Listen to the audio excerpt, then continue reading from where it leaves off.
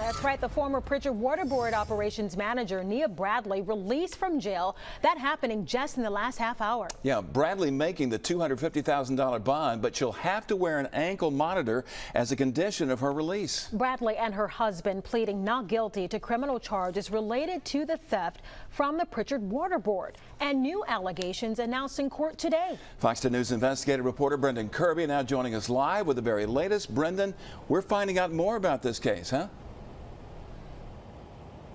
Yeah, we are, Byron and Lenise. Prosecutors telling the judge today that this investigation taking two new directions, one involving food stamp cards that investigators found during a search of the couple's home, and they say they're also looking in the properties that Nia Bradley co-owns with a former employee of the Water Board.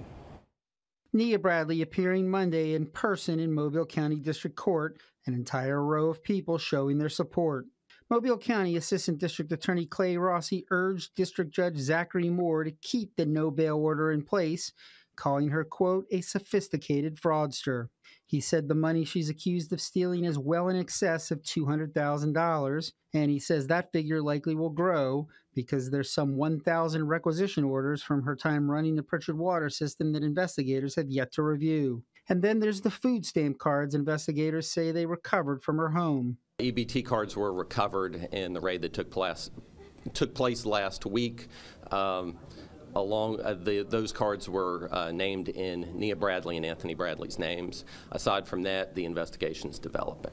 Rossi says investigators also are looking at several properties Nia Bradley owns with a former Prichard Water Board employee. He wouldn't elaborate, but Mobile County District Attorney Ashley Rich has said Bradley used her utility credit card to buy large amounts of building supplies that weren't used by the water system.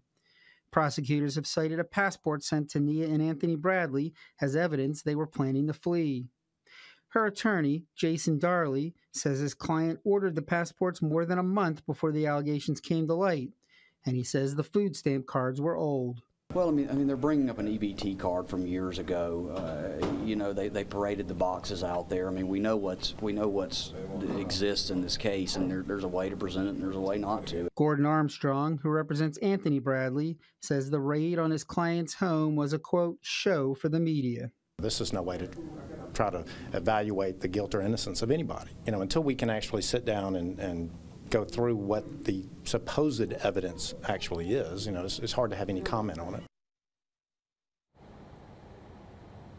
We should find out more about the allegations on April 21st. That's when Judge Moore set preliminary hearings in the case.